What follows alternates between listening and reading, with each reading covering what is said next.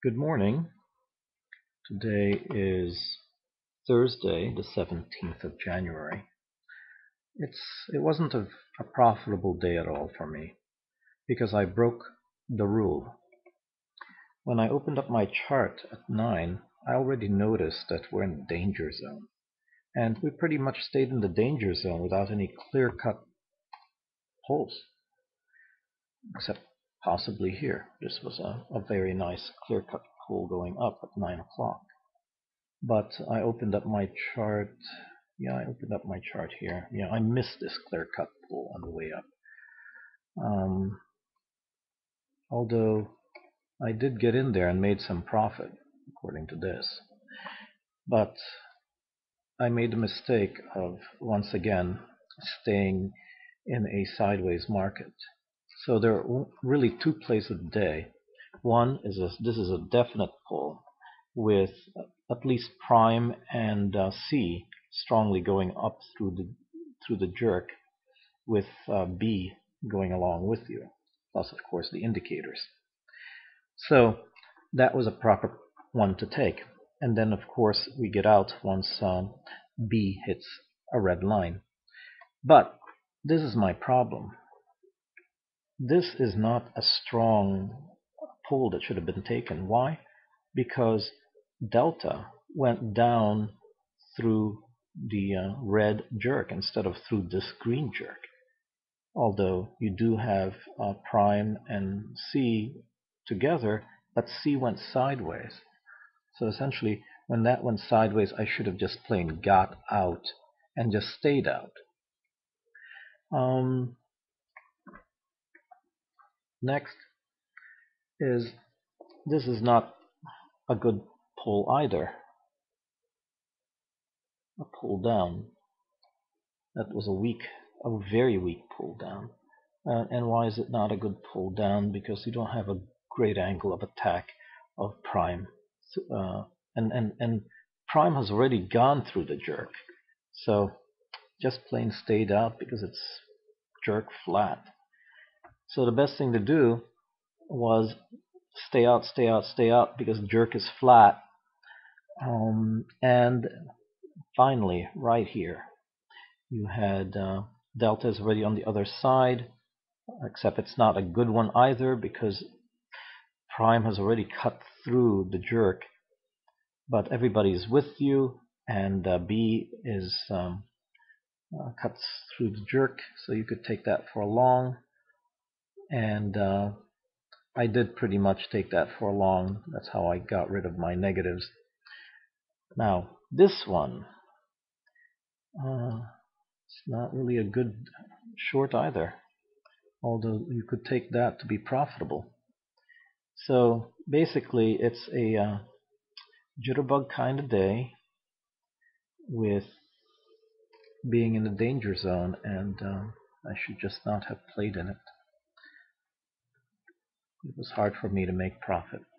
Well, I reached my limit of 12 fills, so I called it a day.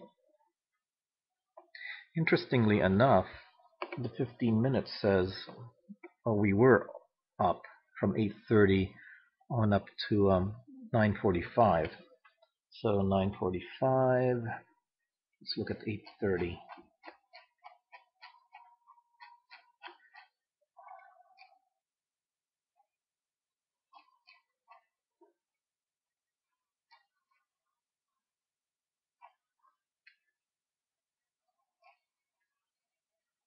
Yeah,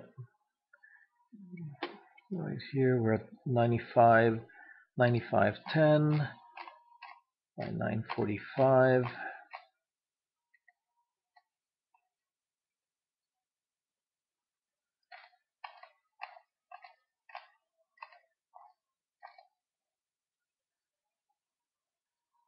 $95.94.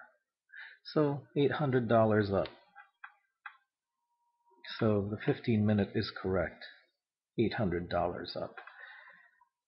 So, well, pretty much lessons learned. I still need to have the discipline of just staying out during sideways and just waiting for those pulls. And I'm not waiting for the pulls. And what would have happened if I just played the inflections here? And the inflections would be the dot triangle. This would have been profitable going up. This one is iffy if I would have played that, because it wasn't all together. But yeah, that was a good one to play.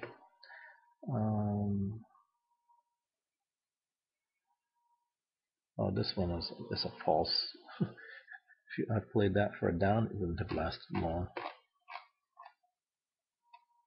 This one is a false. Played that for a down, wouldn't have lasted long. So bias has something to do with it. This one is true. I could have played that. No, turned out to be false also because of the flatness. Now this one, no. Yes, that was true. I just held on. This is true. This is true. And this is true. So, if nothing else, there were two plays of the day. One that started at 9:42, and then took the reverse right here at 9:56. And would we still be in there? Yeah, we would still be in it, or we would have exited right now. So let me look at the 15 minute. 15 minutes says we would still be in it. Yep, because now it's a down type market. So again, not profitable. Lost 510 right now towards our goal. 12 trades. See you next time. 7